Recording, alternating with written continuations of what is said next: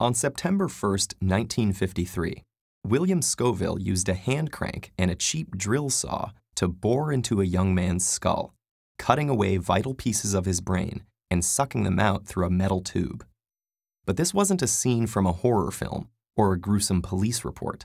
Dr. Scoville was one of the most renowned neurosurgeons of his time, and the young man was Henry Molaison, the famous patient known as HM, whose case provided amazing insights into how our brains work.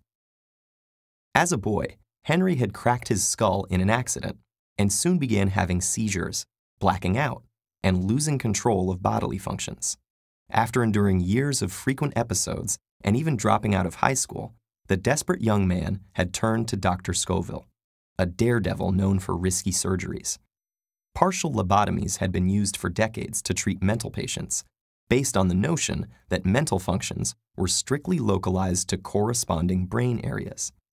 Having successfully used them to reduce seizures in psychotics, Scoville decided to remove HM's hippocampus, a part of the limbic system that was associated with emotion, but whose function was unknown. At first glance, the operation had succeeded. HM's seizures virtually disappeared, with no change in personality, and his IQ even improved. But there was one problem. His memory was shot.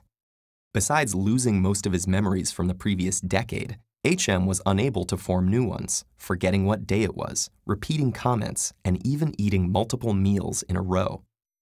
When Scoville informed another expert, Wilder Penfield, of the results, he sent a PhD student named Brenda Milner to study HM at his parents' home, where he now spent his days doing odd chores and watching classic movies for the first time, over and over.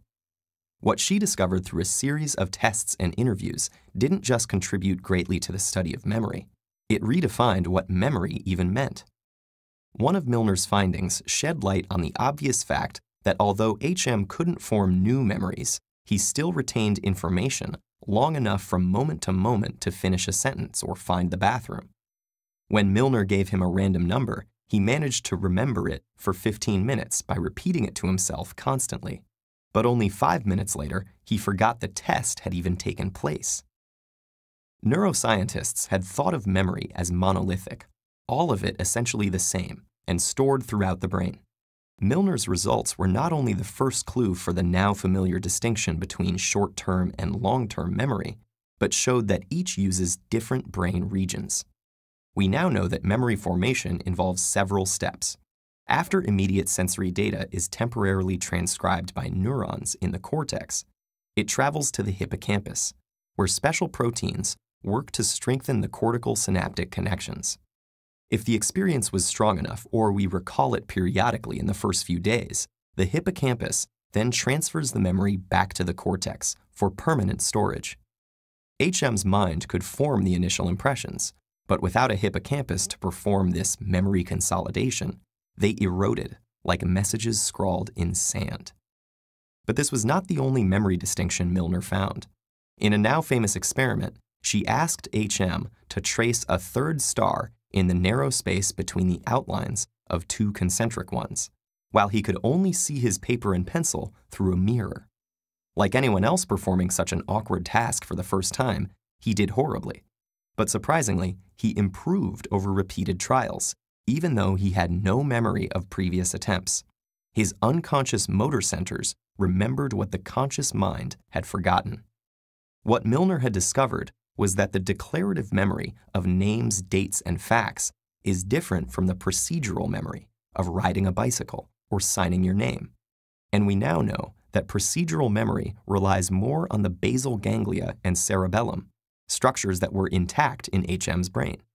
This distinction between knowing that and knowing how has underpinned all memory research since. HM died at the age of 82 after a mostly peaceful life in a nursing home. Over the years, he had been examined by more than 100 neuroscientists, making his the most studied mind in history. Upon his death, his brain was preserved and scanned before being cut into over 2,000 individual slices and photographed to form a digital map down to the level of individual neurons, all in a live broadcast watched by 400,000 people. Though HM spent most of his life forgetting things, He and his contributions to our understanding of memory will be remembered for generations to come.